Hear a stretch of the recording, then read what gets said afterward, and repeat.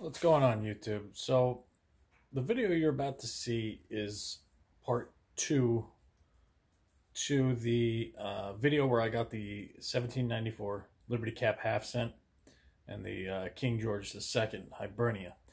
So John and I went back. We've been pounding this place trying to get everything we can out of it. But we went back, and this is 2 different hunts from the same place. I kind of wanted to fill you in because there may be some questions as to when and where this was. And then you'll see in the wrap-up I got everything from all 3 hunts going on. So anyway, take a look. Hope you enjoy it. And we'll see you on the next.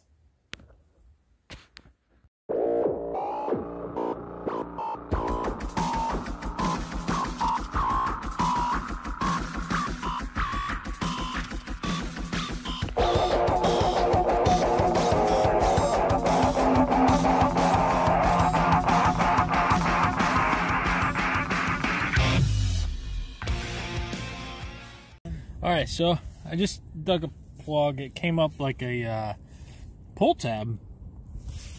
And I got me a button. You can see it right there. It's got design on it.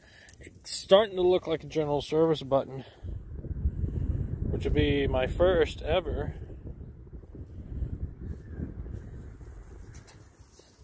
Oh yeah. Yeah. Maybe.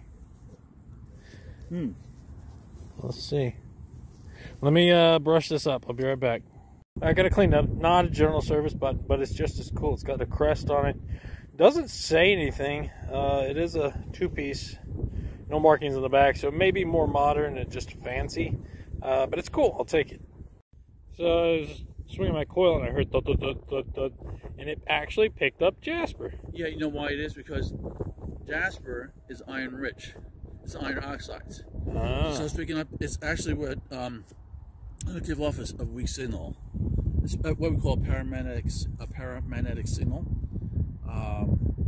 in that state. So yeah, that's cool. Iron oxide. Yeah, that's Jasper. Learn something new every day. Yeah. Cool. All right, so this is literally my second hole. The first hole was a pull tab, 2 inches deep. The whites, it was reading 82, 83. Thought it was maybe a quarter. That would be a largie. You just beat me again. You just beat my quarter. Wow, dude. All right, so Don't do too far. yeah. Just be quick. All right, let me get this cleaned up a little bit. Let me brush it, and I'll get right back to you. All right, so John's got a good signal over here. I'm going to show you what it reads as.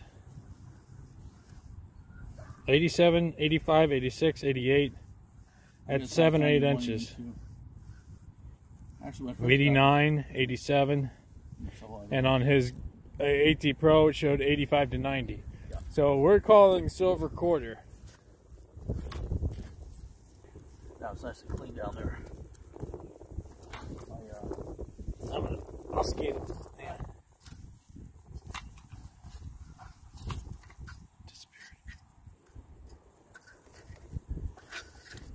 Disappeared, destroying my life. Yeah, it did. Hang on. It'll be here. Yeah. I think it's on the side wall. On this side. Towards me on the side wall. This way? Yeah. Come up. I'm not picking anything up. Let me see. This one has a little better reach. Yeah, no, this is not picking anything up. Oh, that far over. Yeah, that's right. Because when I was getting the reading up, it was more, well, just pinpointed. Not exact, but. Yeah, it's right here on the side. Alright, let's see what we got. Did I finally get a silver, or did I get a dud? Quarter. Not. I don't know. I'm very famous for the cans, of course. It's the first silver can ever made.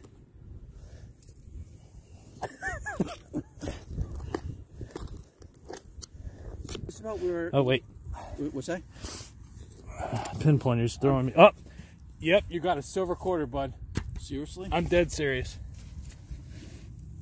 Our first silver. It's a silver Washington. Pull it out.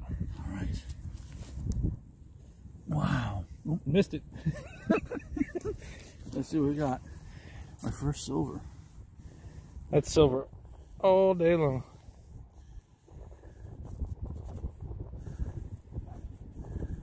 $17.75. That's why Washington looks like a little kid on the quarter. Okay.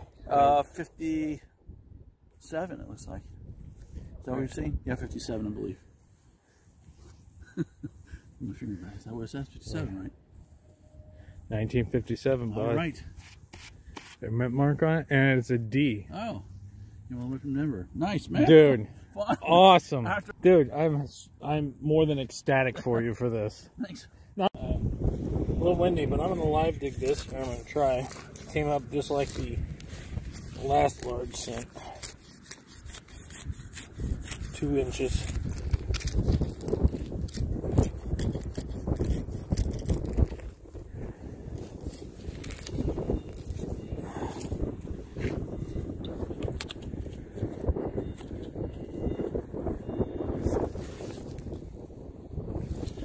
Clyde quarter too, but nope. Clyde quarter. See what happens when I live dig things. So John and I have been hitting this place for a few weeks now. Got the large cents and the kg and the half cent. This is actually the first button I've gotten out of this place. Well, whatever is that. Second button, but this is the oldest I've gotten out of here. Small little cuff button. I don't think there's any writing or detail on it, but got a shank on the back, flattened. Cool. If there's any markings on it, I'll get it cleaned up for you. Alright, I'm back at my Field of Dreams. I don't know what I gotta name it something, but I had a 4850 scratchy signal. I'm like, probably junk, but I've been digging everything here because you just never know. Thought it was an aluminum can. It may still be some junk, but what we're gonna do is I tapped it out on my shovel and this appeared.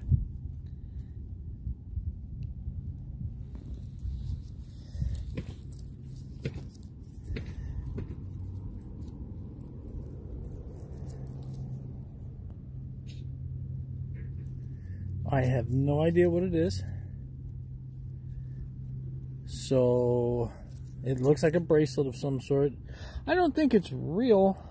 Maybe gold plated.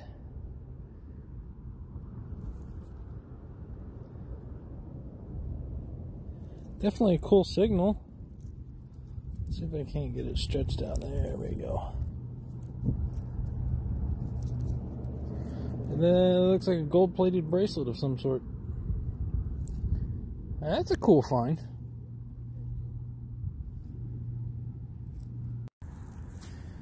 Just had a nice scratchy signal. It wasn't scratchy, it was really loud. 88 to 90, 84 to 90. Got this old lock. It's pretty good size. It's not that old, but it's cool. I'll take it.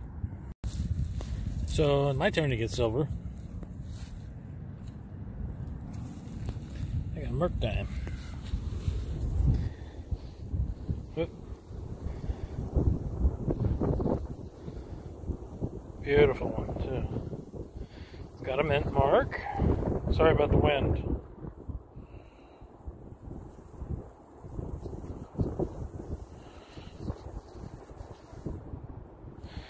See if we can get a date off this thing. 25? Let me take this off camera. Hang on.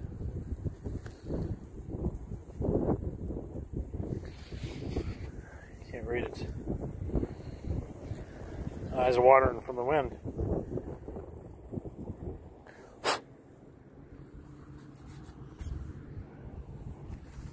Please hold. Okay, 1928 with a D mint mark.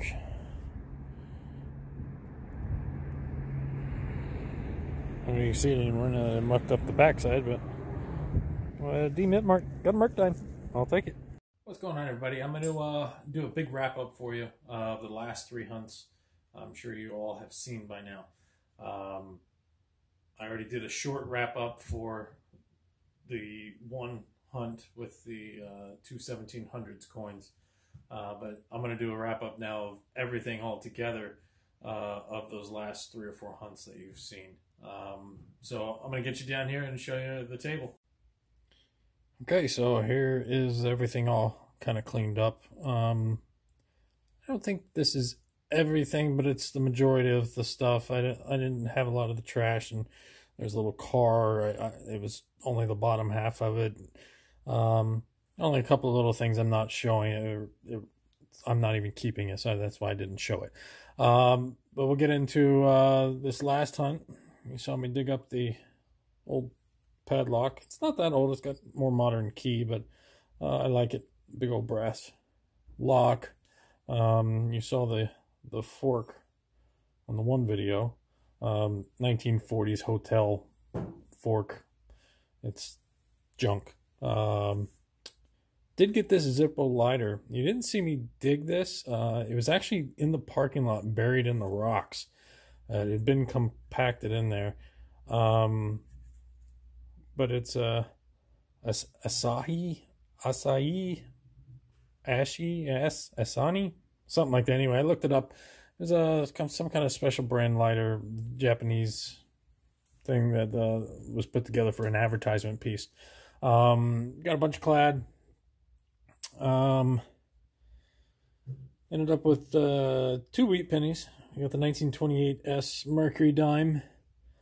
This is the little bitty, tiny little flat button that I ended up getting. I didn't find any markings on it. It is old.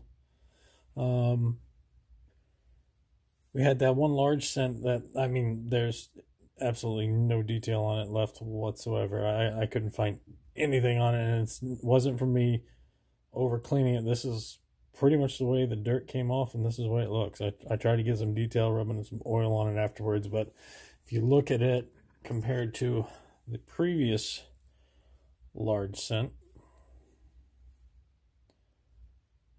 so obviously it's a large cent. So I'm going by that. Got this cool button. I'm not sure exactly what it is. If anybody knows, I think it may be Knights of Columbus, or it could be just a costume button. I'm not sure, but it does have, looks like a ship at the top or something. I don't know. Could be Knights of Columbus. Could be something. If anybody knows, please let me know. Well, there is nothing on the back. It's more modern. Old Briggs and Stratton key. That is pretty cool. And we got that Heartstopper, which ended up being just costume jewelry junk. Didn't clean up any better. Definitely got your blood going though, and you see something like that drop down into the hole. Got some nice fancy designing on it. And we'll go back to the 1795 Liberty Cap half cent. And then we got the King George II Hibernia. There's his bust facing that way. You can see Georges and 2 up here by my fingers. And then under the light you can see the harp at the top there. No date, 1727 to 1760s when they were made, but that's a King George II Hibernia. So I just want to make something. I see YouTubers all the time. These guys dig these things. They only dig deep signals.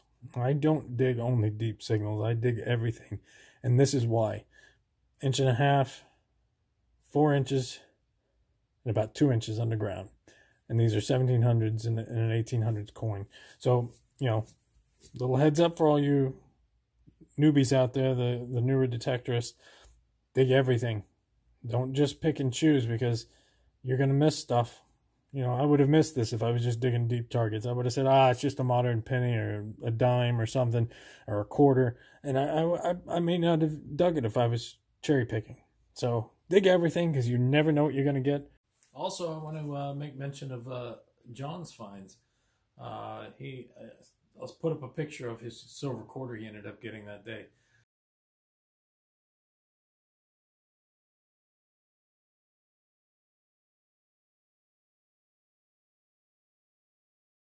I was through the roof, over the moon happy for him that he got that silver quarter. The can man came through and ended up getting the silver coin. It just happened to be a 1953 Washington quarter. Very happy for you, John. Keep up the good work. We're on some good stuff, and there's going to be lots more to come where that came from, I promise you. And we'll catch you guys on the next hunt. I appreciate it, and definitely be going back to this park many times over. I hope I don't see any of you there. If you guys like this video, please like and subscribe, and we'll see you on the next one.